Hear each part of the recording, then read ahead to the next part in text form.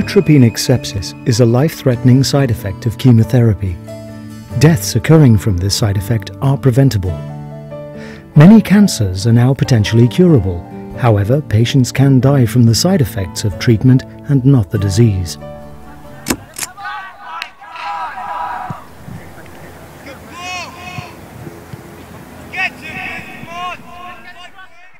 Sweetheart, are you alright?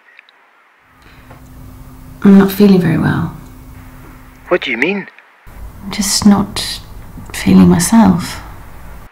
Do you have a temperature? I think I might. Maybe you should see the doctor. You know what the chemo nurse said about infection.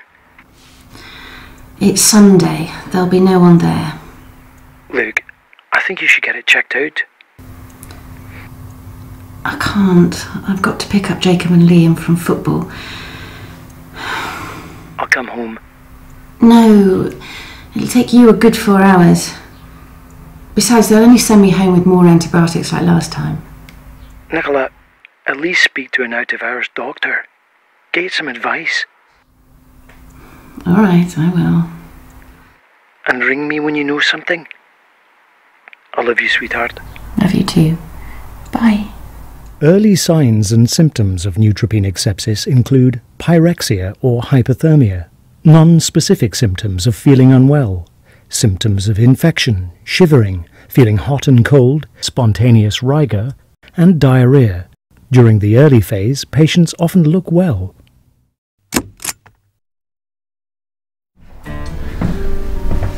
Thanks for calling me back.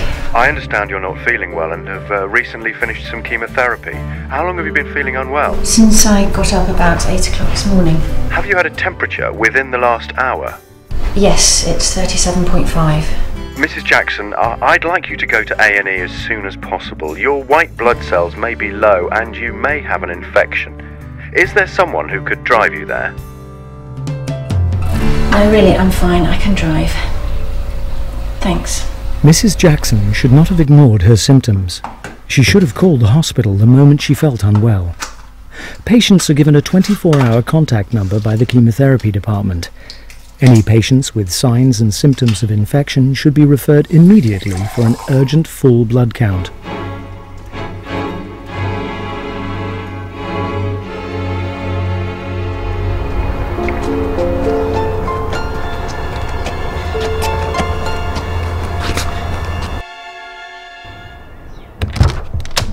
Oh, hello, Nikki. You all right? I'm sorry, Becky. I've got to go to hospital. I'm not feeling very well. Oh dear, is there anything I can do? Can you pick my boys up when you collect Connor from football? Of course. And hold on to them till I get back? Absolutely. Does David know? Yeah, I spoke to him an hour ago. I'll call him again from the hospital. Okay, love. Thanks, See you Becky. later. Bye.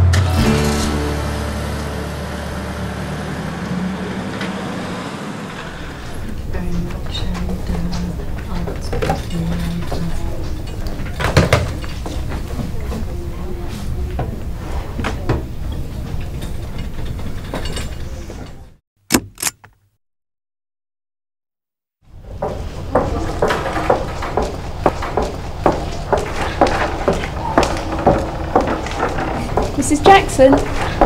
Oh, hello. Would you like to come with me?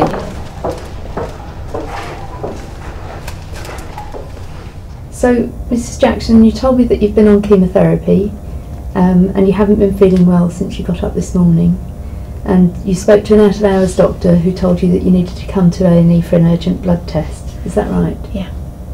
Are you on any medication at the moment? No. But I did take a couple of paracetamol a few hours ago. Oh, okay. I think what we need to do is take you through to the treatment area. I'll do your temperature, pulse and blood pressure, and then we'll get those urgent bloods off.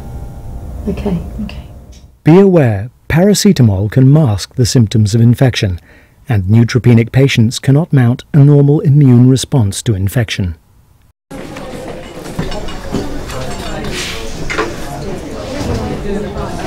How are you feeling?